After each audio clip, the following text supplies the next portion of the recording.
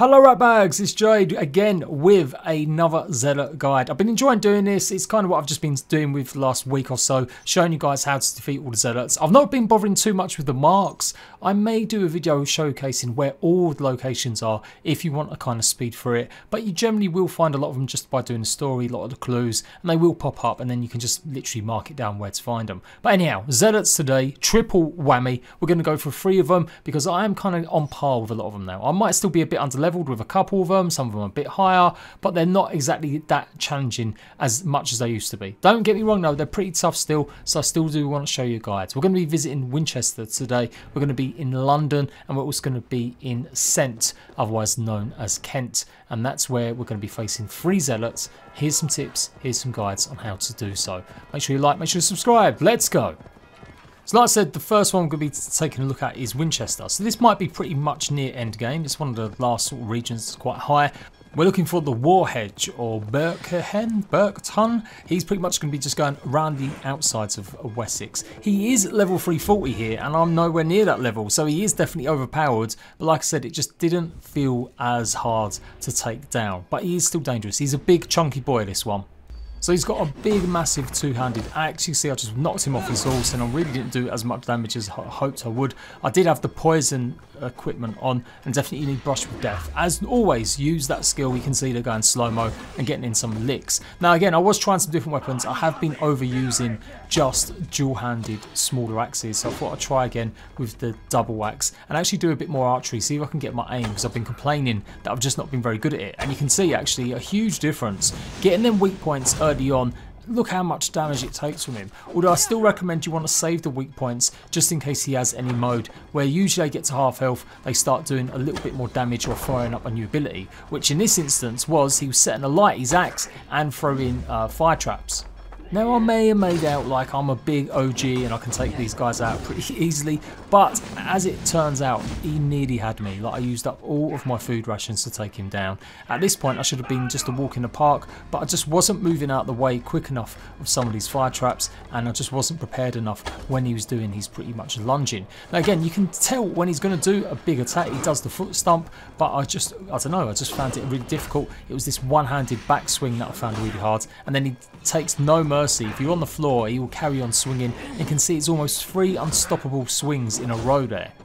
The good point is I could stamp on him there and knock him over, and then again he's just going for it again. So you've got to look out for that. It's almost free almost every time, and you see he's throwing some fire around him, giving some protection, and that's when obviously he may try and refill his life. Although he didn't refill his life on this occasion, I think otherwise maybe he just gains a bit of extra life while he's in the fire. I didn't actually see an animation for him taking a swig or something. So yeah, avoid obviously the landmines, the wooden landmines that someone commented the other day. But you can see he just rinsed me out there, totally took me out. But there we go, we finally done him. And yeah, I could see how low on health I really was. We sweat and toil to reach this moment. The ancient ones lap at my sweat now. That war sweat the Roman gods hate so much, we long for. This god, or that. A good feast with fresh battle milk on your brows is not something you will ever taste again. Choke on my bones.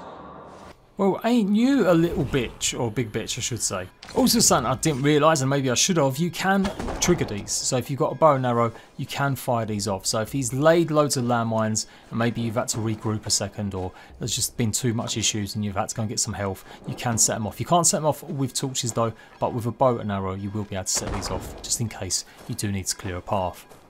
Pretty much at the very start of your adventures in Kent, you'll have a eagle vision and then you'll go across from the church, the monastery, and there's a little town.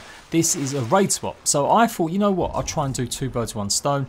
This next zealot is passing through here. Maybe I can call in my raid party and we'll see if they'll get them to help. A lot of you guys have been telling me that's what you do, and even though they nerfed a few things where you had the boat come along the water, and I think a lot of the boats actually start running out arrows or they don't do as much damage to the zealots, I still thought it might be a good idea to give it a try.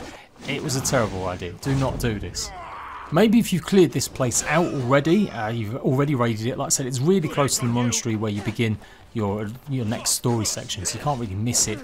It could be an opportunity then to use your guys to bring them on board anyway. But yeah, I don't know if you can bring your guys if you've already raided it. Can you repeat the raids? I don't think you can. But either way, my guys were doing all right. They were coming up slowly. They were taking care of some of the guards, but the combination of this dude throwing these spears and these guys was just immense. Now again, I was testing out some of your theories. You lot been telling me that I should be using the perk, the spear backer. It doesn't do that much damage. You lot have been saying I should do that all the time. Man, you'd be here for years trying to do that method. So no, I didn't like that at all. I decided, no, this ain't for me. I'm going to reload.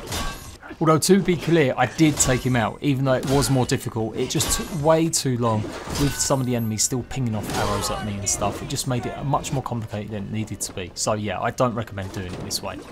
Here it is on the map if you do really want to just have a quick glance at where it is. So at this point, he'd gone actually quite a bit further south, so you do have to follow him. He will meander along these roads. If you don't always find him at that location, just keep heading south and eventually you'll get to him. I took him obviously off his horse here, and this was definitely a much nicer, easier fight. Again, surprisingly, he's still quite challenging. You can see he's not over leveled than me though. I got the right kind of level. He's not got red in his name or the number flashing off. He's a pretty ferocious bow and arrow dude, this guy. He's got a big old sword. So yeah, you may want to try taking him on at range, but I would suggest trying to get close, as he does ping him off pretty rapidly. You may end up using up a lot of your stamina dodging and moving out of the way. You can see he's also got a pretty ferocious poison ability and flaming jars, but it's more like a blind flash rather than an actual one that does damage. It just disorientates you and you can't see a single thing, and then he starts peppering you with loads of arrows. When it comes to these actual swings, they're not too hard to move around. So like you can pretty much tell, when I was absolutely tanking him here using my dual-handed axe, holding L1 and just doing continuous spins. You can see it's quite wide sweeping, and he'll do maybe 2 in a row or 3 in a row, with the third one being a little stab. If you've got a parry perk or anything like that, it's going to give you more stun, and that'll work. But again, it just meant that I could wave on him again using the same thing with the L1. And of course, my trusted old friend, the diving Valkyrie. No more winters for you. Better to die than face my lords. I hope my Magister Magnus forgives me. For so long, I looked to him for guidance, for order. If your honor is slow, a true lord cannot forgive you. They cannot. Now I will turn my gaze to Woden, Tiwar, and Shunor. I will continue to turn until I find some forgiveness. You will spin and drill yourself to an endless bottom. Okay, so finishing off in London, again you'll be doing this fairly early. He will be roaming around the outskirts in this one. In fact, just go to the west of the city and Cudberct is here. He's going to be level 160, so again, I'm well above that now. I'm like 210, 220 I think when I was doing this. This guy was pretty much weak sauce, like obviously just pinging him off or trying to get him off his horse. He's got a spear. The ones with the spears I find are the easiest ones to deal with. It's only when they've got the shield and sword, or the shield and spear, that they tend to be a bit more, or them larger ones there sometimes can be a problem if they've got something pretty devastating like the landmines or poison. But otherwise, even the larger ones are pretty easy to deal with. So yeah, I was doing a fair amount of damage here. And again, thank you guys. I finally started using the harpoon pull, because you guys were telling me it's OP. You see, I stopped him from doing something now. I think he was pretty much going to put a poison or a flame on his spear. I don't think he was necessarily going to re-heal himself completely. But yeah, this fight didn't last too long at all. Pretty much slowing down time, moving around him. Back with my favourite little axes rather than the dual-handed one, as I was trying to give one of the hammers a go, and I just kind of wailed and beasted on him, so I really didn't have too many problems with this guy at all. I guess with that attack there, you may need to be a bit careful, but yeah, he seemed pretty easy compared to the other two. Man, I've got to stop ruining these sequences with me just taking screenshots, but obviously I'm trying to find them for the thumbnails, but that's him done and dusted. All of these men of God, festooned in gold and silver. It is enough to make one blind. We are blind of now. Lanius was our only king.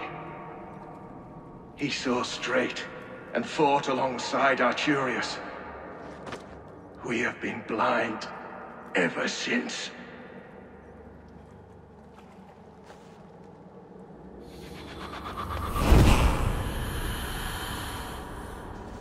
I've done so many of these now, so if you have any problems with any of the zealots, go and check through the playlist and you should hopefully find it properly titled which zealot it is and whether or not I had trouble defeating him or not. Obviously the big one that blew up for me, it's the most watched video, it's like over 120,000 views now, so thank you so much for the support in taking on Airfwine. If you guys have got any tips, let me know. Interestingly, he gave me a pretty decent rune this time.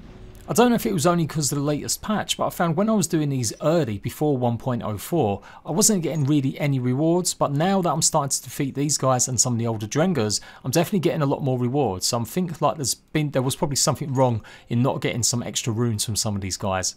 And just to leave you with a teaser, I am working on Folk. I'm going to be showing you the big bosses from the Order when I go and take them on. That will be a part of this series as well. So until next time, Ratbags, thanks a lot for watching and I'll catch you lot later.